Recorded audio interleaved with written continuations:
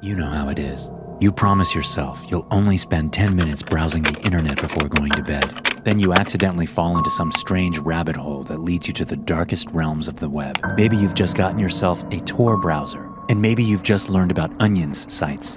Whatever the case, you stare at the time. You realize it's 3 a.m. You need to get to bed because work starts in the morning. But the damn dark web is just too fascinating. Well, at least that's a perfect description of my life. And by the looks of it, this is how I'm going to die. Before I go fading into the obscurity of history, let me tell you what happened. At the very least, my last day of life was a weekend. Work wasn't going to call in the morning, nor did I have a girlfriend to spend time with. Heck, I hardly had any friends at all, and my family had long since stopped caring. By all means, I was an outcast, and I didn't really mind if I'm perfectly honest. I'd been researching bizarre conspiracy theories.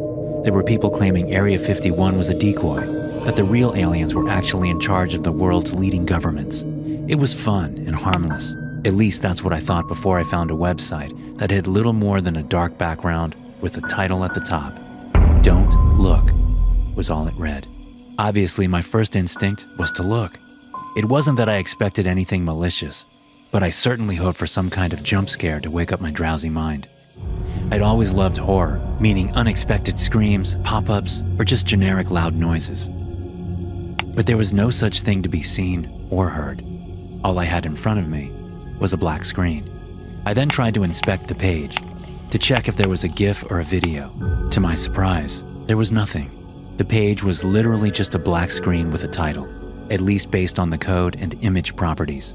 I was just about to close the browser and finally get some much-needed sleep. But as I moved my cursor to end my weird internet session, I could have sworn I heard a whisper. "Don't," a quiet voice said. My eyes fixated on the screen once more, and for the first time, I could finally see something beyond the darkness. In the center of my screen, just below the title, I saw what could only be the black silhouette of a human. He appeared to be standing in a long, dark hallway that got progressively more clear the longer I stared at it. But how had it spoken? I looked for any play button, wanting to progress the absurdity of my situation. I took my eyes off to check if the volume had somehow been switched off. Then as I looked back at the silhouette, I noticed that it had moved ever so slightly forward. "Wait for me," the same weak voice called out. It sounded broken, inhuman, and unnatural. The walls of the hallways were starting to clear up in the darkness. They seemed oddly wet with black liquid trickling down the surface, forming a pool on the floor. The place looked like an abandoned insane asylum. As I studied the new details, I noticed the silhouette move even closer. I could feel its energy radiating from my computer. It felt ominous, almost as if it was the devil himself. I tried to glance away, but couldn't. All I could do was stare at this hideous creature. As I continued to look at my screen, he started to get closer and closer. Then he stopped and tilted his head. He slowly smiled, revealing rows of razor-sharp teeth. He opened his mouth and said one word. "Stay." By then, I was starting to feel nervous. Something just felt wrong about the entire situation. I tried to close the browser, but despite how many times I clicked on the exit button, nothing would happen. I then tried to force quit the application, but the task manager wouldn't even open. I then tried to click the power off on my screen. Nothing happened. No matter what I tried, it wouldn't shut off. I was left with only one choice, to force shut down the entire computer. I tried to turn around in my chair to reach the power button, but I couldn't move. For whatever reason, I could not take my eyes off the screen. I was frozen in place. All the while, the figure on the screen grew closer. He looked like something straight out of a nightmare. He opened his mouth again to speak. "You are too late," it said. "What the hell is happening?" I asked as adrenaline started flushing through my veins. The picture was getting clearer, showing how immensely long the long hallways reached. But that wasn't all, because despite how impossible it was, the hallway appeared not only as a picture, but as a real place extending deep into the void beyond my computer screen. "Don't look," the title still read. I tried to close my eyes, but I couldn't keep them shut no matter how hard I tried. All I could do was to briefly blink, and once I did, the title finally changed. "Why did you look?" it read. "Please, stop. Let me go," I pleaded and begged, but I could not physically move out from my chair. The silhouette was moving ever closer. I could just start to make out its features.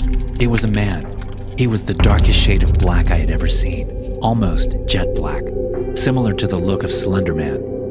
He was dressed in little more than tattered rags. His ribs protruded out from his chest, and his arms hung limp by his side. They were unnaturally long and spindly. His legs were the same, moving akin to a marionette doll attached to invisible strings. He took a step towards the screen. That was the first time I'd actually seen him move while keeping my eyes on him, and it absolutely terrified me. "What do you want from me?" I screamed. His face was still shrouded in darkness, but the closer he got, the more I realized that he was no living being. "Just let me go," I begged, but he didn't respond. He just walked closer and closer, each step freezing me more in place. I could just barely turn my head to the side, at which point I realized the walls of my room were beginning to change. The same black liquid I'd seen earlier started trickling down my walls. The liquid started to make a puddle in my room. The figure was standing right in front of me then. It reached out an arm, passing through my computer screen and touching me in my chest. This was impossible, I thought to myself. There's no way this can happen. His arm kept getting closer and closer. I tried everything in my power to move, but I was powerless, almost as if under some kind of hypnotic spell. His disgusting fingers moved up towards my neck. He grabbed my neck with his whole hand and gripped tightly. My breathing slowed. Right when I was about to lose consciousness, he released his hands. The instant his hands released, I felt an electric shock that flowed throughout my body. Agonizing pain took over my every thought. I knew then and there that my heart had stopped. My body started to get cold. I could feel the blood on the inside of my body stop flowing. I was dead, yet my mind refused to turn off. It wasn't until I'd begun to accept my fate before I realized my surroundings had changed entirely. I had moved through a hole in reality, landing in the realm of the dead. My heart still wasn't beating, nor could I breathe.